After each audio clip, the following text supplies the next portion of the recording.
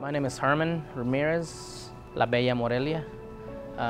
It's the name of a restaurant. It comes from our state in Mexico where we're from, where my mom grew up and I lived part of my life. Morelia is the capital city of the state. The atmosphere here is pretty chill. I mean, as you can see, when people walk in here, people say, hey man, it looks like a fiesta in here, And we get all kinds of customers, from lawyers to construction workers. So it's very relaxing. Everybody feels comfortable when they walk in here, Like I said, it's like a fiesta for everybody.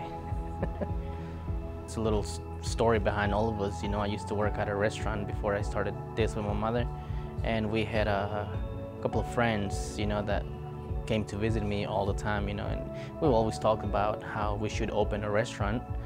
And I was like, eventually, yeah, not thinking it would happen.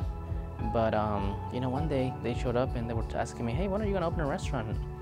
And I said, I'm not really looking into that, But there's always that possibility that, why not? Yeah. That I cannot. And then all of a sudden, the guy went outside, made a phone call, and he said, hey man, I got your spot.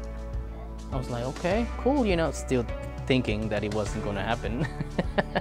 And he did, and he said, hey man, we're meeting up on whatever day of the week, Monday, Tuesday, whatever. We're meeting up there that day, you wanna be there so we can talk about your space? And I said, sure. The guy showed up, brought a little contract, one piece of paper, and after that, I was like, well, shoot, I guess we're gonna open a restaurant, It happened very unexpectedly, My mom had already been selling food in a truck and at Smiley's Flea Market. So in my head, I was like, it can't be that hard, we already doing it.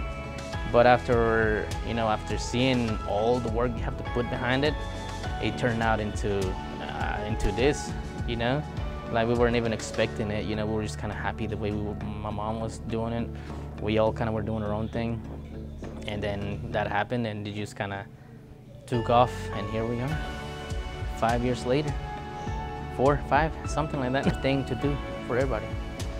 Yeah, me and my sisters, brother, mom. Yeah, it is a family business. We all, come and help in one way or another.